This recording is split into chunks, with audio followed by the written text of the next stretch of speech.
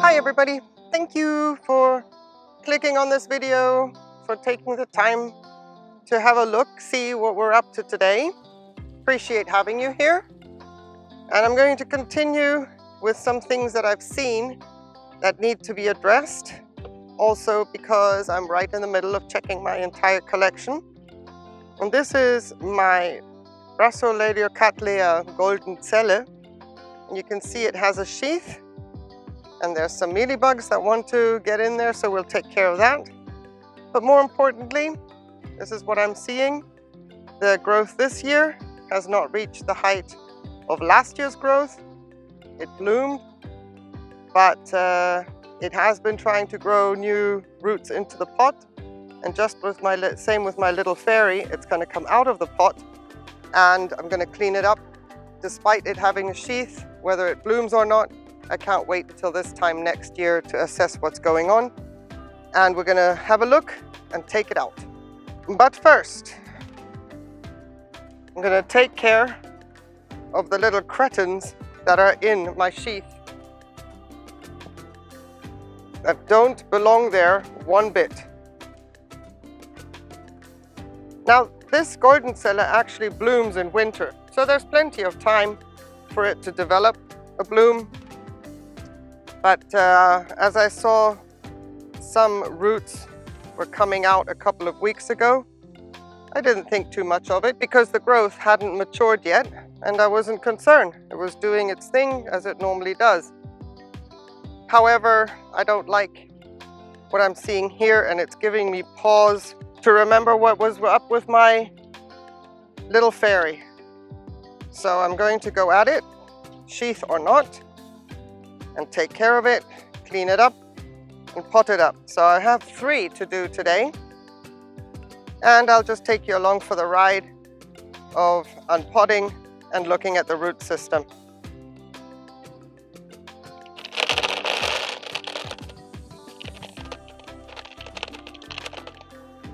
Just giving it a little bit of a massage, bit by bit.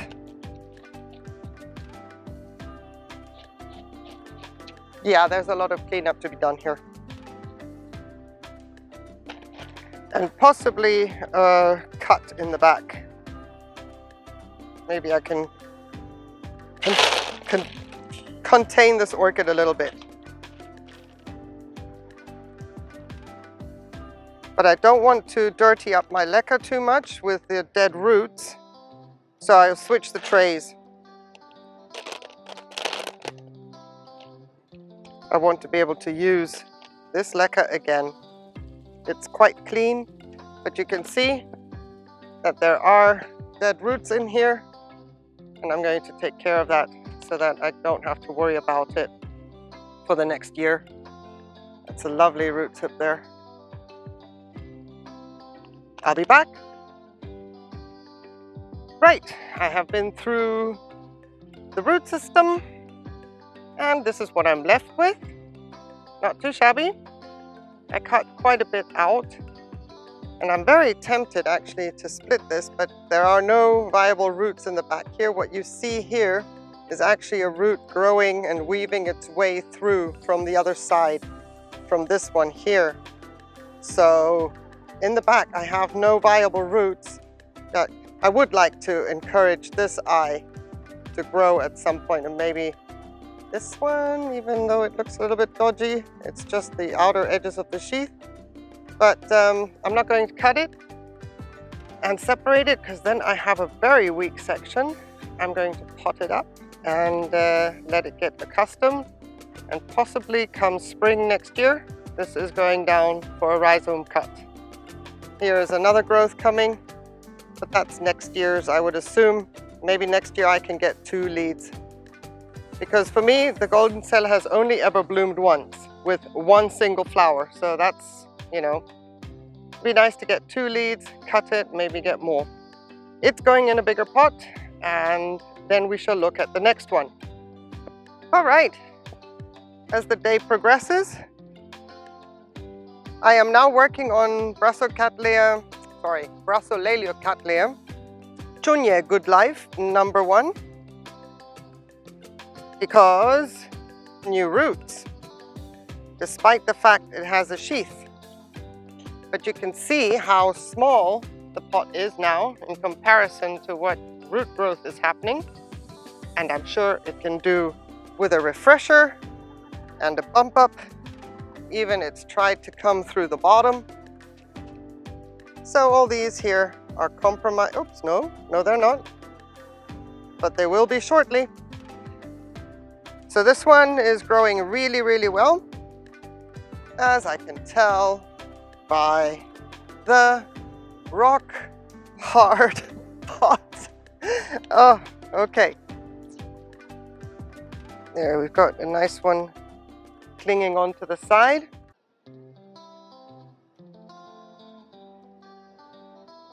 Everything's been soaked, so this should come off easily, but it's not.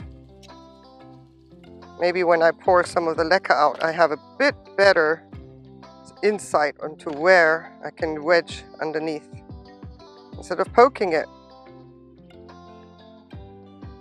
I would like to preserve this root. Not everything always has to go the radical route. Let's see if we can be successful in doing so. Nope, we are not. So without any further ado, take it back to where the green is and continue. Let's hope for a branching root system so that I can get away with the root damage. So yeah, this one is in sheath also. It has never bloomed for me. Maybe now after I'm doing what I'm doing, it won't either. There's another gorgeous root. Beautiful root tip. It looks compromised.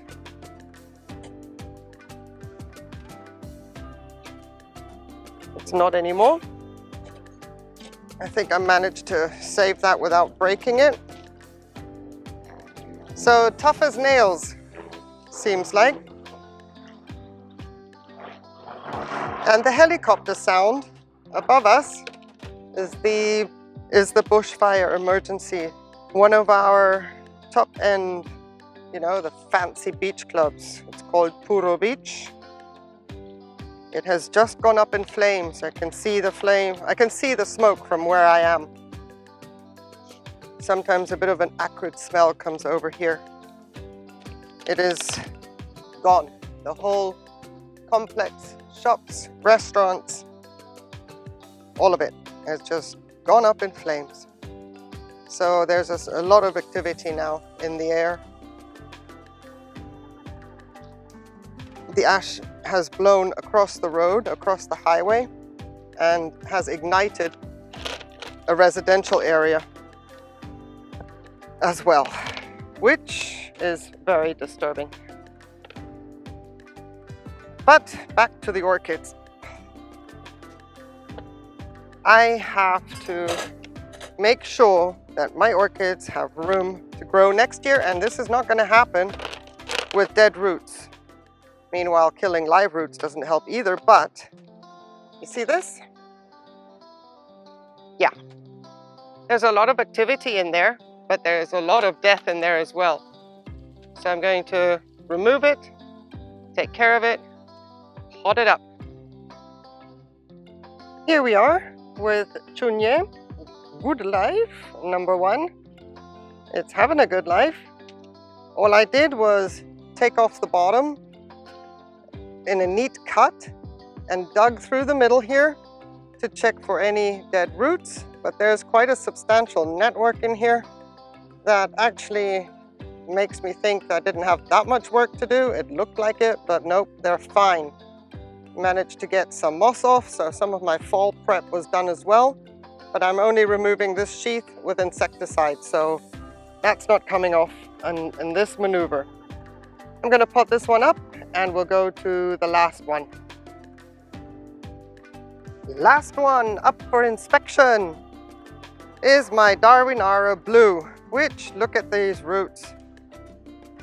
Yes, the attempt is to save them and pot them up or cut them off or leave them outside. We shall see. And another one is crawling around the edge. So this one is also in sheath, and I was actually wanting to refrain repotting it until I could see if it was going to bloom or not. But considering what it's doing in the pot with all these roots, they are big, they are fleshy. Let me show you. It is coming out and going into a bigger pot. Look at the size of the roots coming in there. That's just, yeah, it needs more room, clearly. And it is rock hard again, which is fabulous. I don't know if I'm going to be able to watch that root all the time. Let me just address this crawler here. I mean, you know, I always try in the beginning to be cautious, and then, you know, as the process evolves, suddenly you come up against certain barriers and you're like, ah! But I think this time, third time, I was successful for now. Right. Okay, here we go, one more time. So I'm gonna have to work a little faster, I think, because I'm losing light. Yeah, considerations for future outdoor filmings. If you're gonna be doing potting projects, I mean, while I'm not filming, it doesn't matter. But the ones that I do want to film, then I have to consider how to reschedule. We'll be here with a headlamp on soon. Oh. I really would like to see this one bloom, but if it chooses not to because of my actions, then at least I know we have gotten it to the sheath stage. And then better luck next year.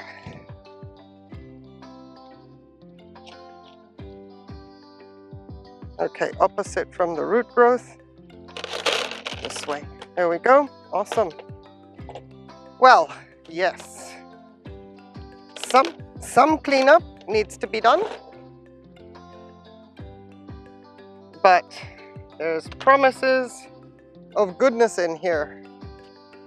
So I am going to chop off this root here, because I have this one growing and it can stay. And what's in the pot is more important to me. So I'll get moving with that and I'll be back. Nothing like having a wonderful root system shoved in your face, huh? Oh, that makes me happy. So Carbonara Blue is a go. Let's get you potted up. Now I know that I haven't shown all the other pottings up because they're pretty straightforward, but for those that are interested, I am going to pot this one up together with you, have a little chit chat just for the sake of company. Thank you so much for watching. No, I'm not signing off yet.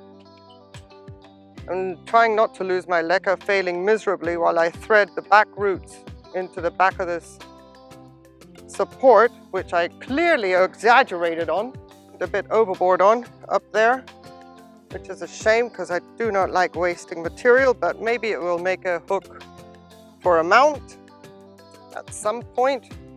Who knows? Because that was an awkward length, not here, not there. Right. So I'm just going to fill up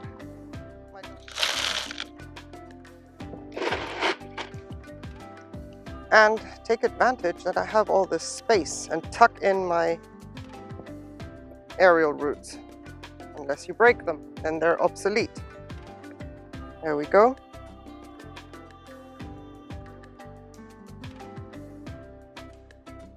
But you can go down.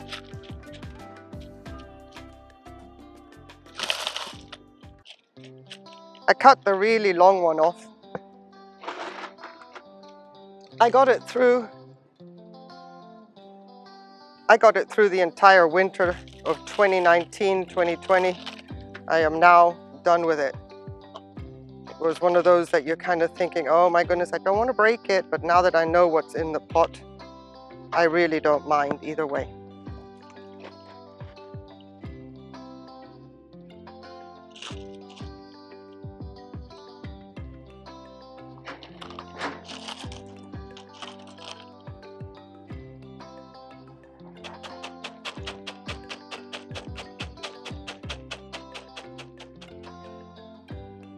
And here is everything I took off from 3 orchids. I wouldn't consider that much, but it sure makes a difference in the pot.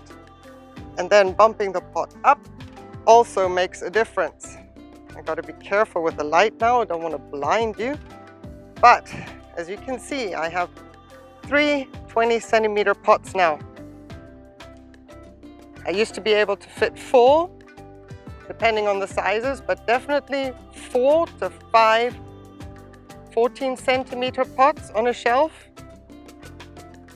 Yeah, 3, plus the rest of my collection. So I am extremely, extremely conscious of what I'm doing and then what's going to happen in winter.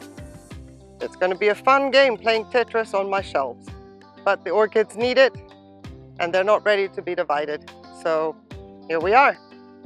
Fun and games for now. I'm just going to enjoy the fact I've got the job done, and then hopefully one day we will see the fruits of our labor and enjoy some blooms. If not, maybe next year. Thank you everybody so much for watching. I am shielding the lens now from the sun. I appreciate you spending the afternoon with me. I hope it wasn't a tedious, boring video, but not always do people repot Cattleya type orchids with sheaths. So in this case, I wanted to see what's going to happen, if they will bloom or not. And that would be our 3 candidates. And thank you for joining me. Have a wonderful day, evening, morning, whatever the case may be in your area of the world. However, more importantly, stay safe.